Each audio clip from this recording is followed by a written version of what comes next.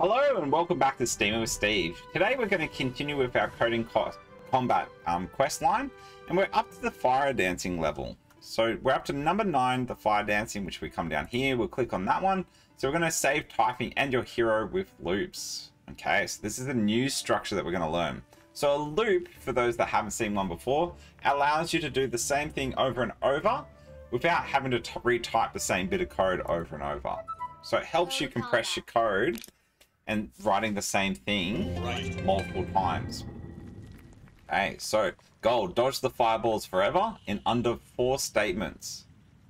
Okay, so avoid the fireballs while using the left, right, and left.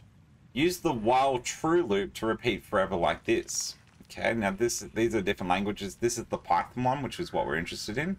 And the way that it works is we write while, which is a reserve word, just like we've done before.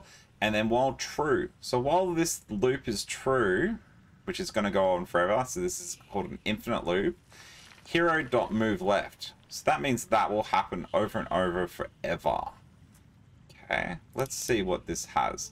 So code normally executes in the order that it's written. Loops written in a block of code multiple times. Use the tab or 4 spaces to indent the move line under the loop. So we have while true here. And then it's already prompting us to put something in here. So we want to move right. Okay, so hero.move right.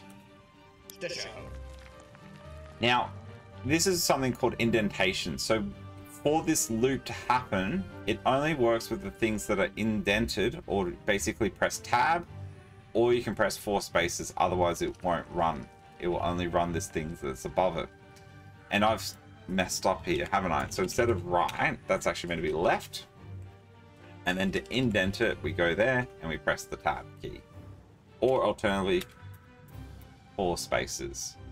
Okay, so now if we run this, let's see what happens. Move right. Move left. Move right. Awesome. Move left. Move right. 4, Move left. 5, Move right. 6. Awesome. So instead of writing move right, move left 6 times in a row, which would be 12 commands, do you see we've been able to do that in actually 3 lines of code with while true, hero.move right, hero.move left. And if we increase the time, so instead of being 13 seconds, it was, I don't know, 60 seconds, it would still, that bit of code would still work with it, which is really, really cool. Awesome. So hopefully you've learned something with this.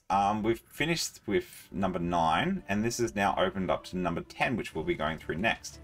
So hopefully you pick something up with that. See you next time with Steamer with Steve.